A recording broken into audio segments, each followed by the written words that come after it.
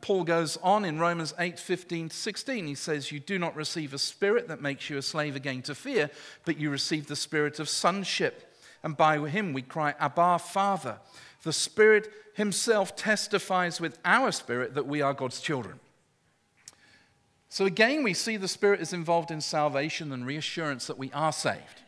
We understand that. We understand that when we become a Christian, we are receiving the seal of the Holy Spirit. Now, some will say, well, that's obviously the baptism of the Holy Spirit. It is not the baptism of the Holy Spirit. It's not the infilling of the Holy Spirit. It is the seal placed upon you. It's the ratification that Jesus lives within you, resides there. There is a seal placed there because the Godhead works as one. Isn't this exciting? No. Isn't it? Remember, we're supposed to be vibrant. That doesn't mean froth and bubble. But it does mean that for many of us, something's resonating in our hearts right now. We're saying, wow, this is good because something's going to be explained to me that I perhaps didn't know. But you see, there's more than all that. Jesus promised more. He promises more. He said that he would be with us and that he would be in us. In John 14, he promises that promise that he's with us, or the promise that he's in us, is the promise of salvation. The promise that he will be with us means something more. The promise that he's in us means he's inside. The promise that he's with us means he's outside. It means that he's not just within, but he's without. It means that I am surrounded by a bubble, if you like, of the Holy Spirit. It means that if I have the promise of him, then what Jesus said about sending another counselor comes to pass. The New King James Version translates counselor as helper. We used to call it, and the Old King James says comforter. Comforter is not quite the picture, because actually comforter implies that we're just going to have someone going, oh, there, it's all right. Did they not like you? Oh, poor little thing. There is an aspect of the Spirit's work that is comforting, but it's not the whole word. You see, the Greek word is parakletos. Parakletos, and I'm not back to budgerigars when I say parakletos.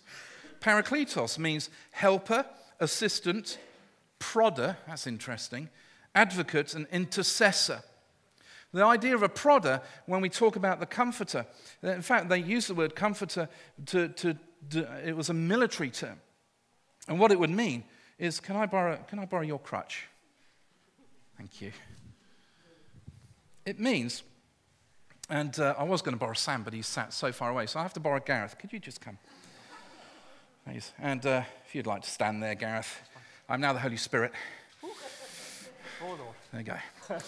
Now, you have to pretend this is a sword. The comforter in the garrison was when Gareth was out on the battlefield. Gareth would come running back from the battlefield, a bit battered and bruised, and say, I'm struggling. And the comforter would turn him around and prod him in the back towards the battle, and say, go on, get back, back there. Thank you. Now,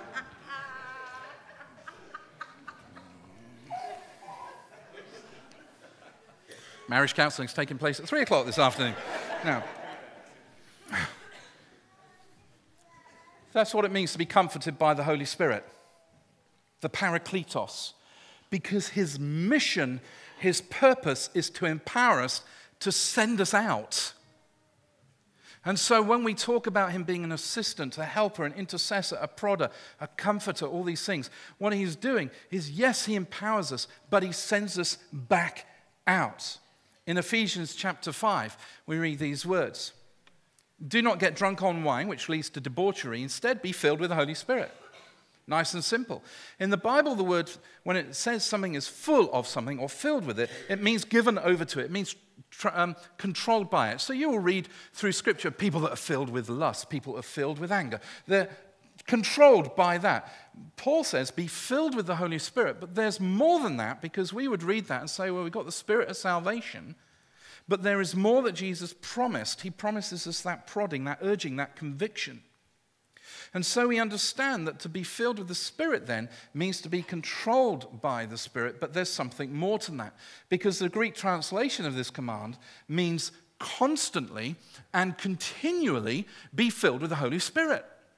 Now, why would we be told this if it were a one-off experience? If we just have that Acts 2 moment, whoosh, youth camp for me, in August 1980, I was baptized in the Holy Spirit. I knew I'd been sealed. I knew I'd been saved. I knew that what I did in the past with and the family influences of all the occult stuff and all that kind of thing, I knew that had diminished. But in August, some months later, I was filled with the Holy Spirit, and then everything really started to change. It wasn't then that I just saw the world through rose-tinted glasses. Remember when you got saved and everything seemed a little brighter?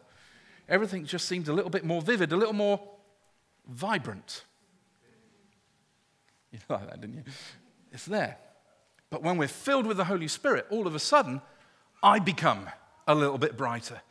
I become a little bit more vibrant. I become empowered to do that which God has called me to do. And that's the same with every Christian. Now, you might say, well, that's just one verse there in Ephesians, Keith. That's just taken out of context. But this pattern was displayed all the way through the New Testament. In Acts chapter 4, verse 31, we read this. And this is after persecution. This is after they've gone out, after they've seen a healing at the beautiful gate. They've seen all sorts of things happening. And then they've been persecuted and beaten and then told not to preach the gospel anymore and all this kind of thing. And they're sent back. And then we read these words. After they prayed, the place where they were meeting was shaken, and they were all filled with the Holy Spirit and spoke the word of God more boldly. How much more bold do you want to get? More boldly than they currently had. And in Acts, I could give you scripture after scripture. They'll be on my notes, which I'll post on Facebook later on. So that's what Pentecostals believe. That the filling of the Holy Spirit is not just for salvation, that's a seal, but there are subsequent experiences to be had and enjoyed by the believer in God. Because he promises that he will pour out his Spirit. The word pour there is continual pouring. God is still pouring out the Holy Spirit on his body today. He's still doing it. The only thing that has changed is his body have stopped receiving the Spirit because we are not sure we want to go where the Spirit necessarily is going to take us. And if we're honest, that's a scary thing. Think of it this way. Jesus is going to Peter and he's calling him and he says, "Follow me."